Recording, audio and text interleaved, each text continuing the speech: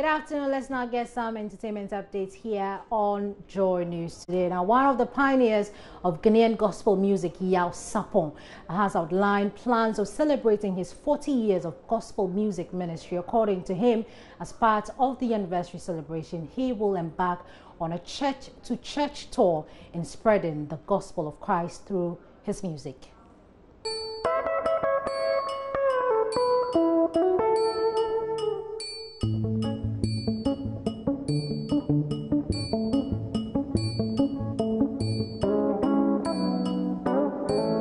In a recent interview, the Ohanasan hitmaker said, "My purpose in life is to use my music to expand the kingdom of God, and I want to start with the house of God.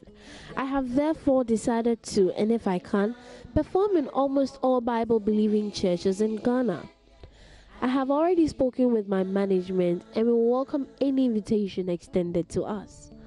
As part of his 40 years in ministry, Yaw Sarpong plans to launch the Yaw Sarpong Foundation later in the year with the objective of transforming prisons across the country. Dubbed the Prison Project, it aims to establish counseling and resource centers across Ghana's prisons and provide a platform for inmates to discover their talents through the power of music. Currently, Yaw Sarpong has 25 music albums and over 100 songs to his name. He is keen on continuing his mission to bring back joy with his songs of faith and exhorting Christians to live passionately for God. His passion to see through his God-given mission has inspired the writing of his latest album titled Irade Kasa.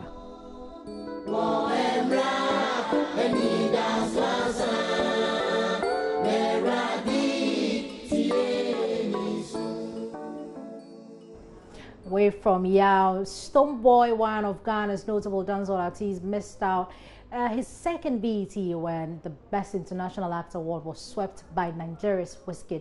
But Stonebwoy is not worried, as he revealed in an exclusive interview with Joy Sports' Benedict Owusu in the US that he has learnt a lot for just being part of the award and has urged Ghanaian entertainers to take a cue from such events. So how was the BET experience? Yeah, it was a good experience. It opens your eye to several things happening in other people's industry as well.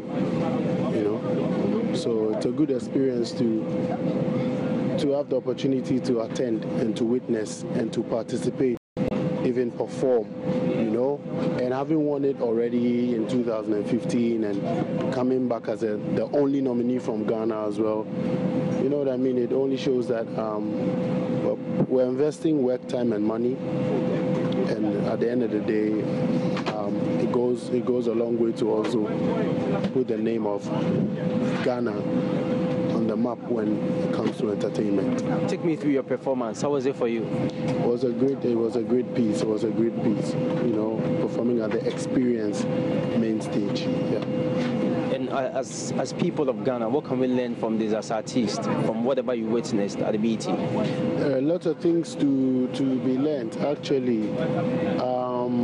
Lots. But I can only simplify it to say that one thing I want to say is that, you see, this is showbiz, and I think one thing I kept saying is that America is one of the most branded countries in the world. That's it. So to go further, we have to know what we want to do and what we are about, and also start with the attitude of the people, like the attitude towards that particular change. Because I've been here a number of times, and witnessing it over again, that is what comes to mind.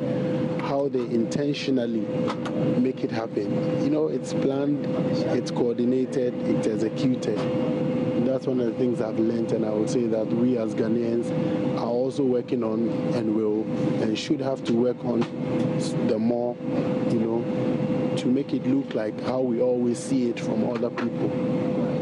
Because there's a whole lot of behind the stage things that go on that is not easy. So we shouldn't only look at judging how it's seen. We as people should understand that all these persons or all these countries that we are emulating or we are getting inspired by or drawing inspiration from have a lot to do behind the scenes.